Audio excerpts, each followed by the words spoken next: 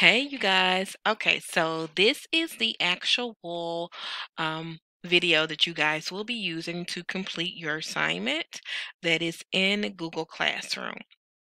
So we're going to start reading a new novel. And the irony is there are so many similarities um, that we are currently facing, which coincide with what we're going to be reading about with Fahrenheit 451. Okay, so this again is just your introduction to um, what we're going to be reading. I'm just going to talk about a few things, and this is going to help you to complete your assignment. Okie dokie. And let's go. Alrighty. So, agree or disagree, and you're going to see the same um, statements on your actual handout. And I just want you to go through and I want you to just answer it. Now, remember, when you are answering something for me, you're stating your claim and your position.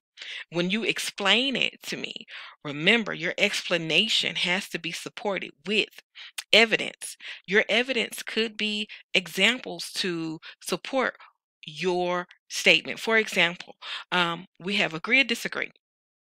Books, reading, education can lead or leads to power. So if you say, yes, I agree that books, reading, and or education leads to power, I need for you to provide me an example. Example. It could be a personal statement. For example, I read this particular book. It helped me to do A, B, and C, and this provided me with whatever. But I want you also to press past making everything personal. Do you have facts that without education, this person or this particular company may not have power? I want you to think beyond the word education, go beyond education is, oh, education mean I go to school. Remember, words are polysemous. They have multiple meanings. Words have different connotations. So you need to know the denotation, you need the connotation of these words, and you also need to know how this word is being used in this particular context. That also has to do with the word power. Okay. Same thing here. Do you agree or disagree? The government should make its citizens aware of absolutely everything that they're doing, planning, or discussing. Do you agree with this? Yes or no? And if you do, please explain your position. Again, I need some evidence. Give me some facts. Give me some statistics. Give me some examples, things that I cannot disagree with, okay? I need strong evidence. Agree or disagree? There are times when too much knowledge is harmful and dangerous. Same thing. Explain your position. Ignorance is bliss. If you don't know what the word bliss means, then that means I need for you to do what? Of course, look it up. Okay. And again, explain your position. Please use correct grammar when you are explaining your position. Agree or disagree? Citizens should obey their government. Again, this is a meaty one. So you're going to have to think about, what does the word obey mean? And if you obey the government, then what? Think about examples of history where citizens obeyed their governments and things worked out wonderfully. What about now? Our government is asking us to stay in during the lockdown. Should we do this? Yes or no? And why or why not? And how does this help or how does this hurt society? This is the way that I want you to think, okay? And so we're going to talk about two different genres of literature, two different types of literature. We have the utopian and we have the dystopian. Utopian and dystopian. Utopian is literature that describes an imaginary ideal world. When we're talking about ideal, we're talking about a world that is perfect. Just everything is peaceful. Everything smells like roses. One of those type worlds. That's what we're talking about. We're talking about ideal. It is coined by Thomas More. Uh, Utopian is actually a pun on the Greek word utopia or utopia, which means a good place, or utopia, which means no place. Excuse me, I don't mean to be drinking in your ear, but hey, y'all know I drink my water in class, don't you?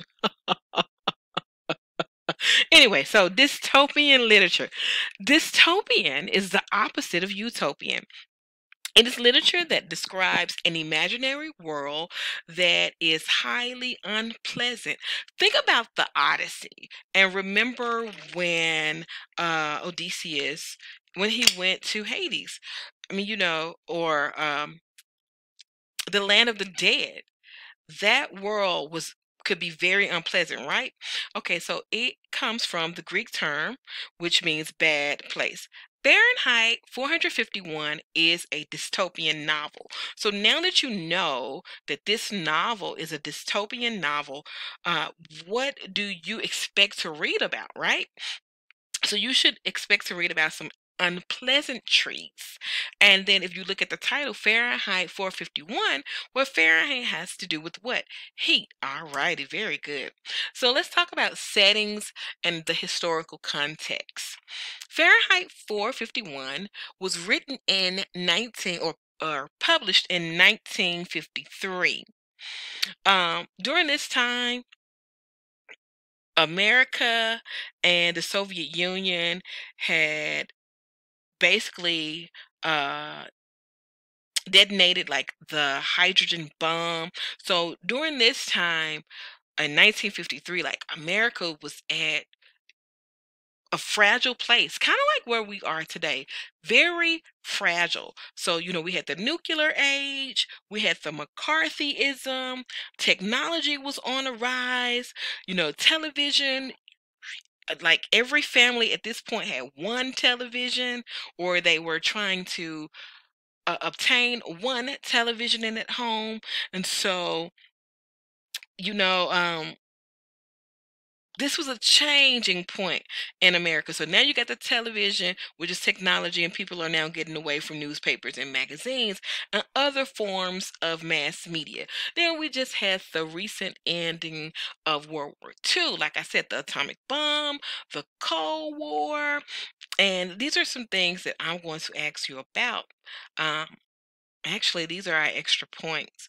So I'm going to ask you at this point to take the initiative and to go and find some other events during the 1950 that you think uh, that could influence the story's plot.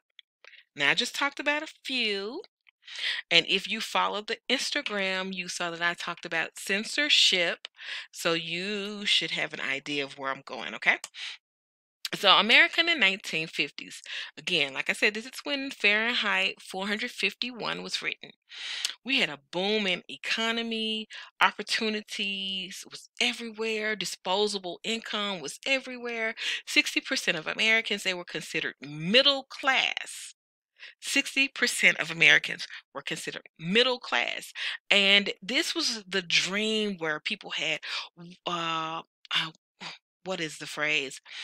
Uh, a nice home with one car in every garage. This is where America was going. It was very suburban, you know. Um, we had the electronics industry. They became the fifth largest industry post-war because during the war is where a lot of the technology um, was being used. Like a lot of the technology that we have today, like the tracking and the GPS, a lot of these things were things that were used during um, the war or military. These were military concepts that they scaled down so that we could use them, civilians can use them. Oh, the era of baby boom. So if you have well, that may be your great grandmother, but if you have a relative that is like 65, 70, they're considered a baby boomer. This is where we had a whole lot of babies, being born.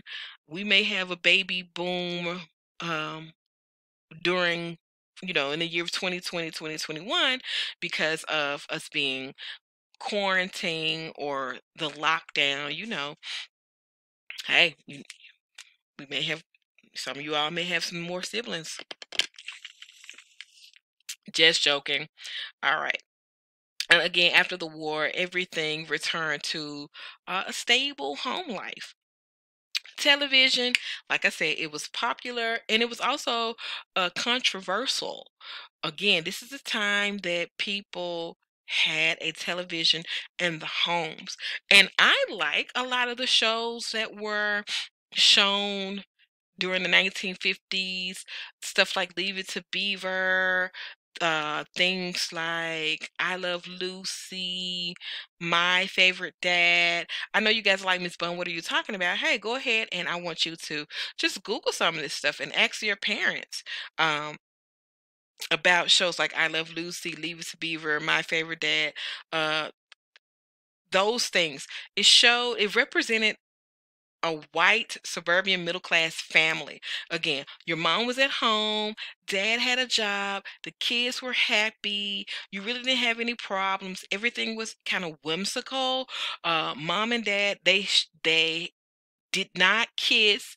During this time you couldn't kiss, you couldn't touch each other. Mom and dad had separate rooms. It was things of that nature. And because TV very much so had a very heavy influence on the viewers, which was American. And I tell you all the time, one of the reasons why I wanted to go to college is because, hey, I grew up seeing a different world where kids look like me went to college. Okay, so in the futuristic world of Fahrenheit 451, everything is fireproof. When I say everything, everything. And then in the 1950s, there was a use of asbestos. It's basically a mixture of minerals that make things non-combustible. Here's the irony. Now, asbestos, we found out that it caused a lot of people to get sick. All right, and a couple of buildings that were built, during the 1950s and before the 1950s, they use asbestos. They have to basically uh, remove that and redo the building. What is censorship and why are books banned? So I'm going to pause right here. I'm going to give you a minute to go ahead and read over this, and I'm going to come back.